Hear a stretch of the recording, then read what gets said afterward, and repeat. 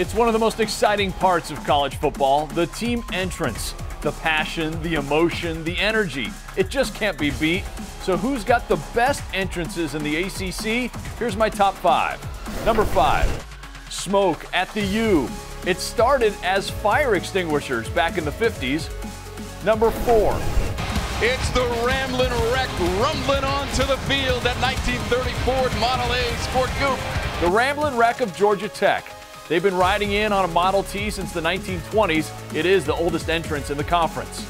Number 3, Chief Osceola rides in on Renegade and plants that flaming spear in the turf. It's a thrill for Noles fans every time.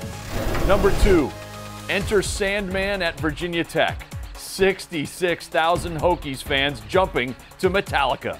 And number 1, you will not forget it. Perhaps the grandest entrance in sports.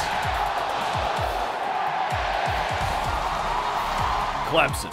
From the bus ride to touching Howard's Rock to the sounding of the cannon to sprinting down the hill, no entrance is better.